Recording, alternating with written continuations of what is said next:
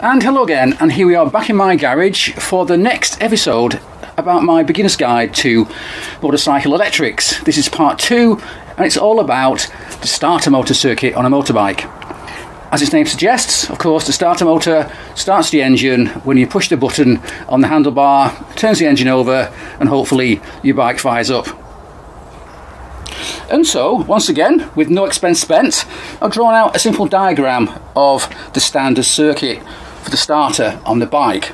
We start off with the battery here at the bottom, positive and negative terminals, a wire going from the positive via a switch to the starter motor, followed by the earth wire coming back to the negative side of the battery.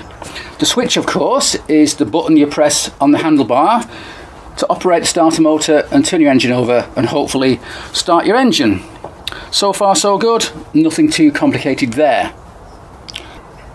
Except it's more complicated than that. And before we dive into why it's more complicated than that, I've got to show you an equation. Now don't panic, it's not difficult, it's not complicated, it's very, very simple, but it's something you need to know about before we dive into the minutiae of the starter motor circuit. And here it is. V times A equals W. Pretty damn simple. So V is voltage, A is ampage, equals W for wattage. Voltage times ampage equals wattage or watts. Now, you've probably heard of those terms before. Everyone knows about voltage. Your battery's 12 volts. Your house is probably 240 volts if you're living in the UK. And W, wattage, you may have seen that before on things like bulbs in your house. You know, they're like 100 watt bulbs, 60 watt bulbs, that sort of thing.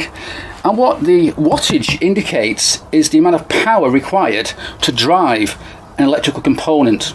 So of course, a 40 watt bulb needs 40 watts, 100 watt bulb needs 100 watts, and the chances are the 100 watt bulb will be much brighter than the 40 watt bulb. So once again then, back to this equation. The V voltage on a motorbike is 12, it's fixed, it's 12 volts.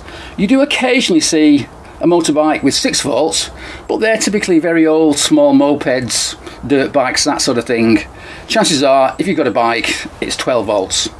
So we'll put a 12 on there, make life a bit simpler for us. 12 volts. Then we get ampage. Now ampage I'll come back to in a minute, so we'll leave that for now. But now let's talk about wattage, and let's talk about starter motors. Because as I've already said, the starter motor demands the most power on a motorbike, and you'd be surprised how much power it needs. So on a typical motorbike, the wattage of a starter motor is somewhere around about 800 to 1000 watts. So let's keep it simple. Let's type in 1000 watts here. That's typical. Now I've got a Harley, a big inch Harley, with an aftermarket starter motor on it, and it requires 2000 watts to turn the engine over, so quite a lot. So that's fixed, but that can change depending on the component we're powering on the bike. Starter motor needs 1000 watts, maybe an indicator bulb, a little indicator bulb needs 5 watts, and obviously you have all different components on the bike, but the vast majority only need, you know, maybe 50 or 100 watts max. So the starter motor is by far the most demanding component on a motorbike. So we've got this A here that we don't know what's going on, the ampage.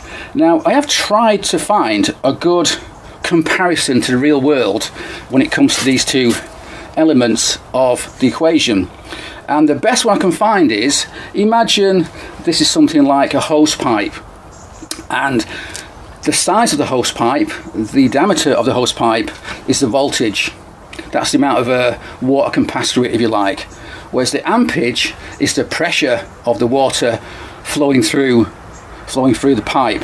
So the higher the pressure, the more water can flow through, and therefore the higher the ampage, the more power we can get here. So while the voltage is fixed at 12 volts, the ampage is not. It can change depending on what you're powering, and that's something you need to be aware of.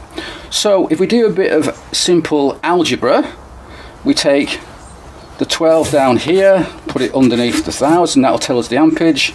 The ampage of this is something like, let's have a think, about 80 or 90, something like that. So let's make it easy. Let's say this is going to be 80 amps when it comes to the power required for the starter motor. So keep that in mind, keep that in mind. Voltage is fixed, ampage can change, and wattage is dependent on the power requirements of the particular component on the motorbike. Right, good, remember that, and we'll come back to that on another video. So, returning then to my first diagram here. Dun, dun, dun. The problem we've got is the power requirements of this starter motor is so high that it causes a problem in this circuit, and it causes a problem in my switch on the handlebar. And the problem is this switch is quite small with small contacts, but the power going through it to drive the starter motor is very, very high. And what can happen is, if you just run it like this, every time you push that button you can get arcing. The electricity wants to jump across this switch. It doesn't do it straight away, but as you push that button for a fraction of a second, it's closing this switch up. As it gets closer and closer, the electricity can arc across like a spark plug almost. And you think, well, so what? So what? Well, the so what is, when it arcs across those contacts, it can burn the contacts out in no time at all, and the switch fails. It either fails off or fails on, which isn't a good idea. So this is not enough to run a starter motor on your bike successfully. So instead, what we do is we turn over our diagram here and we start again. And what we have here is, again, the battery, the starter motor, the switch. So we still have the switch involved, obviously, because that's on your handlebar, but the switch doesn't take power directly to your starter motor. Actually, my arms get a bit tired now. No, instead it takes power to this thing here, this little strange circular thing, and it takes power there. And of course this is the component, so it needs earthing as well. So it has an earth back to the earth of the battery. And you think, okay, that's very well, all very well, but we haven't yet done anything with the starter motor. And that's because this thing is the starter relay in the circuit. And what a starter relay is a switch within a switch. It has two great big contacts here, and it has a very thick cable going directly from the positive side of the battery. Big thick cable here, big thick cable, can take lots of amps, no problem at all. And it's got another contact here, which again, another thick cable, which goes all the way to the starter motor. So we'll put that in nice and thick, followed by another cable back down to the earth of the battery. And that's pretty much how things work on the vast majority of motorbikes. However, if you go look at your bike now, you'll see, yes, I can find the relay, I can find these thick cables going to it and from it to the battery. I can even find the small wires going from the battery to the switch and onwards to the relay to activate it. But what you probably won't find is the cable going from the starter motor all the way back down to the negative terminal on the battery. And the reason for that I've already covered in part one, which is that on a motorbike, oftentimes the frame itself is used as part of the earth circuit. Now the starter motor is bolted to the engine, and the engine is bolted to the frame, and the frame has a thick cable going from itself back to the negative terminal of the battery. And that's the way the vast majority of starter motors are earthed on motorbikes. And so that's the theory.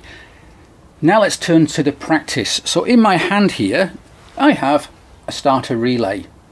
Pretty simple thing. It's got these two small wires which go to and from the battery, which activate the main connection here, which carries the power from the battery through these terminals here onto the starter motor. Pretty simple thing. This cost me about, I think, £14, generic 12 volt starter relay, used on lots of bikes, lots of cars even, And if yours fails, don't panic, because something like this will work. No doubt the manufacturer would like you to buy their own particular model, but generally speaking, this works just fine. So that's the starter motor relay. Here we have a starter motor I happen to have. This is quite an old one, an old design, so it's quite heavy. This is actually made to fit a 1970s Harley, but they all work in a similar way. So this is essentially an electric motor, and I'm not going to explain how they work. I'm sure there are lots of cool, very good videos on YouTube which will explain the internals of a starter motor. But basically, you apply the power here, and this cog on the end spins round very quickly, and that's how it works. You let go of the button on the handlebar, it cuts to power, and it stops. End of story. But it's not so simple, because this cog here is spinning around really quickly, far too quickly to actually start an engine which is just going rum, rum, rum. This might be going 1,000, 2,000, 5,000 RPM, even 10,000 RPM. So what needs to happen is this cog, this spinning cog, needs to be geared down before it can engage with the engine itself and start the engine. And it does so via a secondary cog here, a great big cog, which gears down the speed to a speed that's appropriate to start the engine of your motorbike. Not only does it gear it down, it also increases the torque, because this thing here would not be powerful enough to turn over a big engine. No way, no way. But by gearing it down using a secondary big cog, then it can work just fine. So when it comes to starter motors on your motorbike, where are they, or where is it? It does change, of course, depending on which model you've got, but generally speaking, it's close as possible to the crankshaft on your bike, because of course it's got to engage with that crankshaft and turn it over. So typically it's low down behind your cylinders. Now the good news is that the starter motor isn't covered in oil.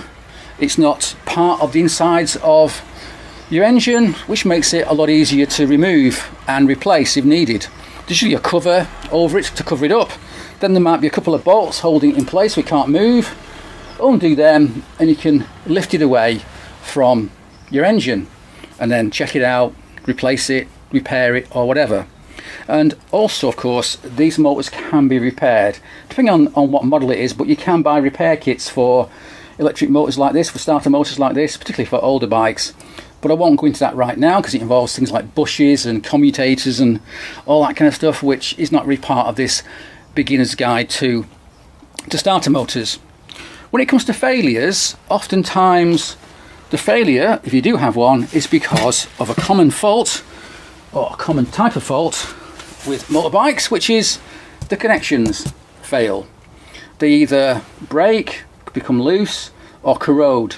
So all these connections need to be checked to make sure they're all okay. And I covered that in part one. The relay itself, these things here, tend to be quite reliable. I've never had one fail, but if it does fail, as I say, it's not the end of the world. These things cost, you know, pennies, or £14 in my case, so it's not the end of the world. Starter motors, of course, are much more expensive. This one here was around about £250 for an old Harley. I have no idea how much they are for brand new motorbikes, but I suspect they're quite expensive. The good news is they don't tend to fail suddenly. They tend to sort of wear and slowly degrade over the years. I've never had a starter motor that just sort of worked one day and didn't work the next, but I have had starter motors which over the years kind of slowly, you know, lose their potency, if you like. They start to wear inside, you know, they get dirty inside, whatever. So I wouldn't worry too much about it suddenly just stopping and leaving you stranded by the side of the road. If it does stop, chances are it's not the starter motor, it's a connector somewhere. You might have some rubbish, some corrosion in the button on your handlebar. You might have a broken wire somewhere, and that's where I'll be looking if I had a problem with my starter motor not turning over the engine on a motorbike. Yeah, so I think that's about it when it comes to the starter motor circuit on your motorbike. As I say, this is just a beginner's guide to motorcycle electrics, so we won't be diving deep into things like the internals of the starter motor and so on. But if you do have any other questions that I've not covered yet, then just put it in the comments and I'll try and reply to it in the next few days if possible. Yeah, so I think the next video, part 3, on this small series of motorcycle electrics will be all about the charging system of your motorbike. Things like the alternator, the rectifier, what a rotor and stator is, and so on. What they do, where they are, and what goes wrong, and hopefully how you can check and fix any problems you might have. So that will be the next video I shall make in a week or two when I've got time. So for now then, that's it. So thanks for watching, and cheers.